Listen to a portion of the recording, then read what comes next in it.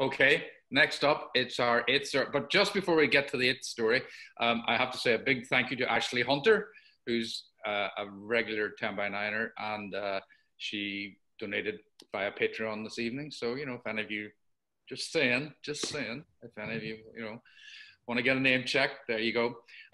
Okay, it's our final story of the evening, our eighth story. I have to make a terrible confession. I very uncharacteristically made a complete mess up, and this story should have been told about 2 years ago in the black box. So big apologies, Heather. I hope you've forgiven me. Oh yeah. Oh yeah. So you take it away. A woman jumped out from the side of the road, waving her arms to get us to stop. We were driving an enormous ancient motorhome that was almost empty of diesel, literally running on fumes. My partner Gillian said, "We can't stop. The garage closes in 5 minutes." I said, "Just slow down and we'll make sure that she's okay." This was in France. I was hoping she spoke English because this was going to be a swift exchange. We slowed right down. I ventured, "Bonjour." She was overjoyed. "Oh, thank you for stopping. I've broken down. Have you got jump leads?" "I'm sorry, we can't stop. We'll come back in 20 minutes. "No, please, stop." She started to plead. I leaned out the window. "We'll be back." She just shook her head, utterly miserable. She knew there was no chance of us coming back. That service station was a little further away than we thought. The fuel gauge was now well below empty. It looked very likely that we were going to run out of diesel. I had visions of us standing at the side of the road trying to wave people down. Instant karma. We were both very silent. You know that really nervous, anxious silence where neither of you are breathing? Just before the recrimination stage. What a relief when the service station finally appeared. Now that we had a full tank of diesel, we could go back and help the woman on the road. Dear lover, she was still standing there and her wee face just lit up with delight to see us returning. She told us to turn off the road and drive a few meters up a wee lane where she had parked. The lane opened out into a field. Suddenly, from nowhere, a crowd of men appeared and came running over to us. Oh no, she was just the decoy. This was a trap. This was exactly the kind of thing we would warn other people about. How stupid and naive were we? The men all crowded round the motorhome, forcing us to stop. My heart was jumping out of my chest. Terrifying images of how this would end flashed through my mind. Then I said, "Hang on a minute, Gillian.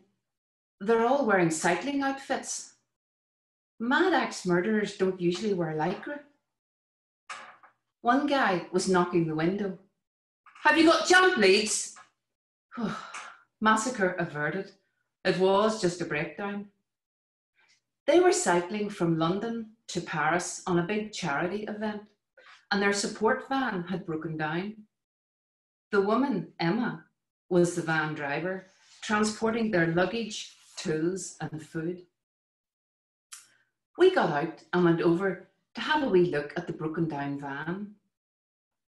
At this point, all of them, except one, wandered away and lay down, flat out on their backs on the grass. We could hear rather dismissive murmuring like, "It's just a couple of women, Irish or Welsh or something." I felt angry at their demeaning attitude, but there was also a creeping sense of shame. They were probably right. Sure, what could we do? What did we know about fixing a van? Gillian asked, "What happens when you try to start the van?" Look, love, it's just the battery. We need jump leads. Okay, well, we've got jump leads. But I'm just wondering, when you turn the ignition, did the engine try and turn over a wee bit? No. Look, it's absolutely dead. Can you just get the jump leads? Yes, yes, of course. But I'm thinking it's something else if the engine didn't even try to start a wee bit. He put his hands on his hips, exasperated.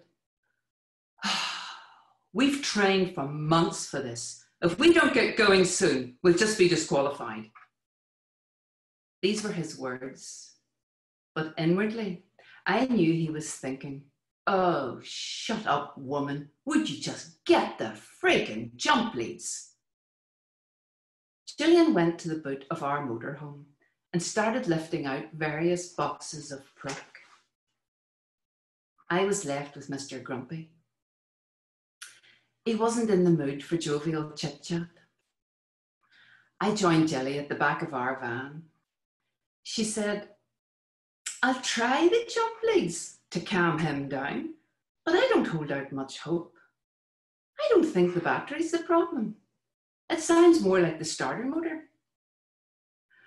We'd driven a lot of old jalopies in our day and had learned a wee bit about starting problems. We drove our van tight up against their van, nose to nose. That sense of intimacy, of almost touching, just highlighted the distance and tension between Mr. Grumpy and us. Poor Emma was walking about, wringing her hands in despair and giving us looks that said, I'm so sorry about all this. I'm sorry he's such an ass. Gillian jumped out and went to connect the two batteries with the leads. Mr. Grumpy snatched them off her and said, leave it, I'll do that. When he had connected both batteries, I switched on our engine and Gillian turned the ignition to start their van. Nothing. We tried again. I revved up the engine to give more power. Nothing. Just the thundering silence of defeat. Mr. Grumpy jumped into the driver's seat. He was determined that this van was going to start. We went through the whole procedure a few more times with the same result. If testosterone, frustration, and anger could have breathed life into that van, it would have started on the button. The other dozen or so guys lying down in the grass had popped up their heads in hopefulness, only to be bitterly disappointed. I felt sorry for them. I could imagine the months and months of preparation, training, and anticipation for this amazing event. All for nothing.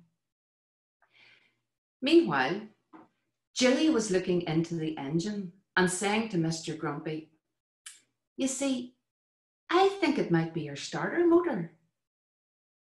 He just looked blank, utterly deflated, unable to pretend that he even knew what a starter motor was, or even where it might be in that whole conglomeration of annoyance under the bonnet. Gillian asked him, have you got a hammer? He looked at her. You're not going to take a hammer to the engine. Well, it's broke anyway. Like, you're not exactly going anywhere fast. Emma, meanwhile, proudly presented their toolbox. Yes, she exclaimed, we do have a hammer. She rummaged through a random assortment of tools, which I noticed included wallpapering scissors, a hole punch for leather, and a hammer. Gillian said, look, do you see this? This is your starter motor. I'm just going to hit it a wee ding with the hammer. And as she was about to give it a bang, Mr. Grumpy yelled, careful, for God's sake. He was one aggravating, undermining, ungrateful yap. I felt like saying, right, That's enough. Come on, Gillian. We could be parked up by a sunny beach with a glass of wine in our hands instead of listening to this. But she patiently mustered on. She lifted her arm and banged the hammer on the metal casing. It did sound a bit grim. The lying down men were shaking their heads in disbelief and tut-tutting. She asked Grumpy Bum to get in and turn the ignition key. He huffed and puffed, smirked. Like this was going to do any good. Flipping waste of time. Stupid bloody woman. He turned the key, and at the same time, Gillian banged the starter motor with the hammer. Flip me, the engine roared into life. His eyes nearly popped out of his head. The broadest smile filled his face, and he looked like he might cry. He got out of the cab and punched the air. He jumped up and down. He hugged us, shouting, "Oh, thank you, thank you. You have no idea what that means." The lying down men sprang up onto their feet and came bounding over in disbelief and joy. Emma was in tears. We got smothered in hugs and kisses. Photos were taken for their website. They were on the road again and back in the race to Paris. Thank you. Oh, Heather, thank you so much. That van, that's just, I think, is that the second story or third story we've had out of that van? Well, that's at least the third story out of that van. Oh, such adventures. Brilliant. I believe I saw the hero of that. There she is. Go on over. We would love to hear, Gillian, we would love to hear your version of that story someday. It's pretty similar. All right, yeah. Well, look, thank you so much. It's great to see you both. Can't wait to get you back to the black box. And what an array of accents we have had tonight. I didn't realize you were such a good mimic, Heather. Thank you. Very good. Thank you so much. Okay. Yeah. Yeah!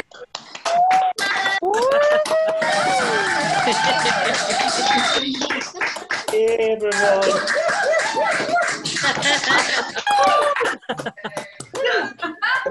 Come on, Steven.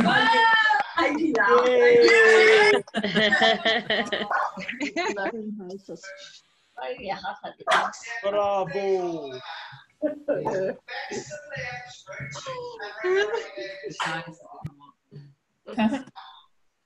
Strange to be applauded for sitting in your living room, huh? Broadcasting to the world, though. Well, this is it.